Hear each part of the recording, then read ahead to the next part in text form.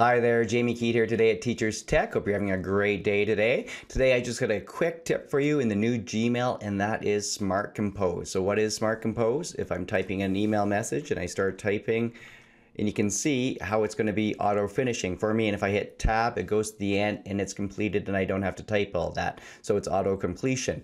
Let me show you how to quickly set this up in your new Gmail. To enable this feature, you need to be in the new Gmail. So if you're not there yet, just go up to your settings and you're going to see something to try the new Gmail here. You can see how you can revert back and forth on it too.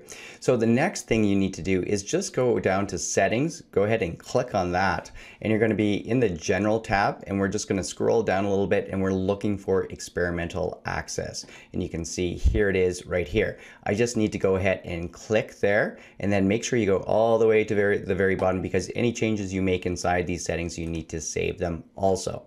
So when you do that, when you click that and save everything, if I go back to my settings now, you can see I have something new, and that is Smart Compose right here. It defaults that it's on. I could turn it off here, but you have access to it. So if I go ahead and hit compose, you can try what I did at the very beginning of this video by starting to write something and then tab to the end. What I did notice, it did take about 10-20 seconds for it to kick in once I started writing the very first time.